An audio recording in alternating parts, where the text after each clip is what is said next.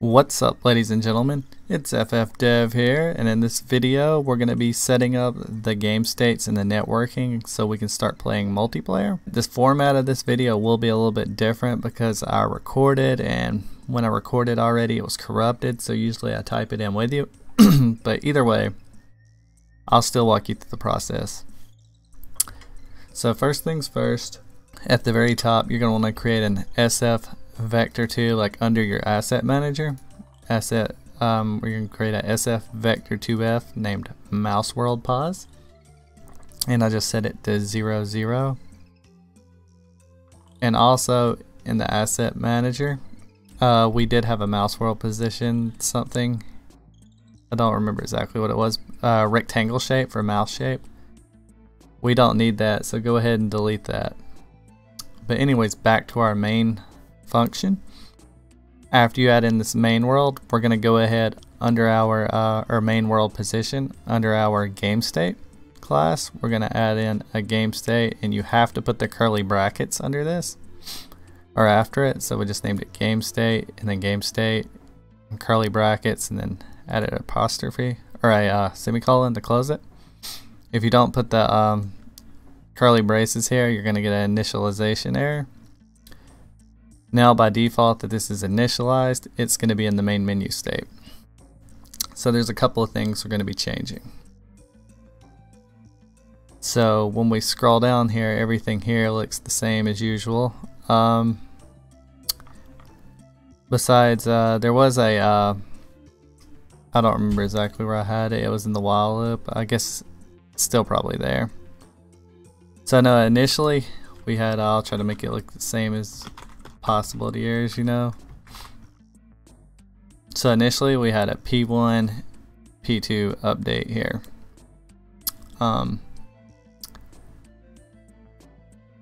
But it's not gonna be that important for now. What we're gonna do is go ahead and just leave those here for now. But when we get to our while loop, our main game loop while window is open, you're going to put right under these two updates, you're going to put while game state is equal to game state : main menu, just as I have it. Then you're going to type in SF vector2i mouse pause equals SF mouse get position, and then the parameters it's going to take in is just going to be the window. And then you're going to put mouse world pause equals window.map pixels to chords mouse pause. Okay, so now that we have that, we're just going to want to do one thing. You're going to want to type in, I'll show you how this works. You're going to put in another while loop in here, another while window.poll event, and then event. You know, it looks similar to how we had it set up before. But on the SF event closed, we're going to put game state equals game state closed. And on when you press escape, you're going to put it to game state equals game state closed. And we'll set that up in a minute. Just if you have to pause the video if I'm going a little too fast, just pause it. Make sure you have this the same. This right here is the big one. We're going to check an if state under those. This is if SF mouse is button pressed. SF mouse left, this is checking for a left click on the mouse, and we're going to check and. We're going to do our am.join sprites or asset manager or join game sprite, get global bounds dot contains, and you're going to put mouse world position in that. So basically we're checking if we're clicking on the join game sprite by checking to see if the mouse world position, to see if the mouse is over the join game sprite when we click it. If so, game state equals game state playing, and under these right here in this while loop here for the main menu, you're going to have a window clear. You're going to draw the main menu sprite, the host game sprite, the join game sprite, and the Pong Online sprite, and then display. So it is like a little bit of duplication of code, but you'll see why I'm doing it. I'm just keeping everything encapsulated. And the reason that we're just changing the state here instead of closing the window is because this is a while loop. If that makes any sense. If we didn't change the state, we just put close the window, we would close the window, but our program would never finish because we'd be still stuck in the while loop. Alright, So now under this, after you get out of the main menu while loop for the game state, you're going to create if game state is equal game state close. This is easy. Window.close. That's all you got to do. Now what we will do is if game state is equal to game state playing, we're going to update the local player here, p1.update, take in the delta time as usual. Then we're going to send the position of player 1 to the server so the other player can see where player 1's at. That way it updates on their screen as well. So we're going to create an SF vector2f, name it p1 position, and it equals p1.getShape .getPosition. Then below that we're going to create an ENet packet, and it's a pointer, and we're going to name it packet, and it equals ENet packet create, and it takes a reference to p1 position. Then the second parameter is size of vector2, because the vector2 is what we're sending, so we want to get the size of it.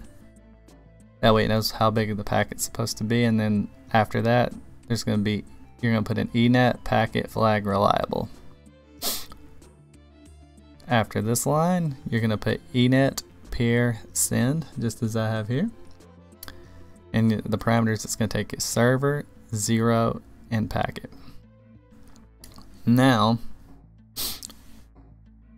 you're just going to have our while loop with the poll event like we did originally had, where we can just close the game from this loop just by doing window close, or if keys press, window close. So that's the same. Under here, this is where I believe it changes a little bit. The while ENet host service client, you know, we created this while loop earlier. It's greater than 0. In the if net.type is equal to ENet event type receive.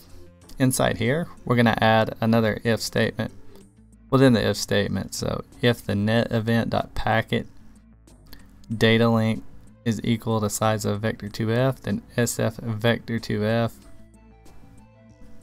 p2 position. That's what we're going to name it. Mem copy p2 position net event.packet data size of vector2f p2.set position to p2 position. So what we're doing here basically is we are receiving the player 2 position from the client, whoever's, you know, connected. So by doing that, we're going to be able to update the player 2 position. From here, I still don't like the way this looks like it's formatted. Let me indent that just a little bit so we can tell it's in there. Then below this, as usual, you know, because not much, this is all within the playing if statement, so follow this down. At the bottom there's a window clear, window.draw p1.getShape, window.draw p2.getShape, and window.display. And then nothing down here has changed. Now at the top, I'm going to go ahead, scroll back up to the top, or our while loop. Let's see. While it's open, I'm going to go ahead and just delete the p1.update from there because I don't need it there.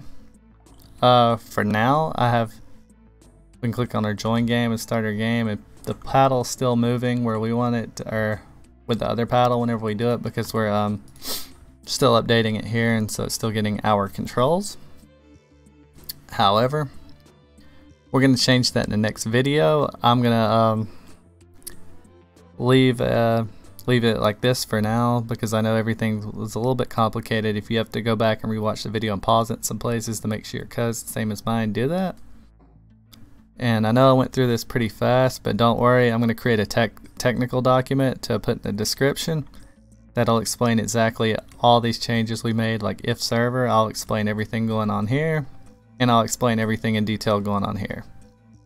That way you guys know what's going on. And because this is kind of a lot to absorb in one information, or in one video, I'm going to try to finish it in the next video, and we'll be done with this series. And hopefully after that you'll have a working multiplayer game and have a good foundation to create your own games. If you found this video helpful, hit the like button, and if you haven't, hit the subscribe button. It helps a lot, and I'll see you guys in the next tutorial. Bye.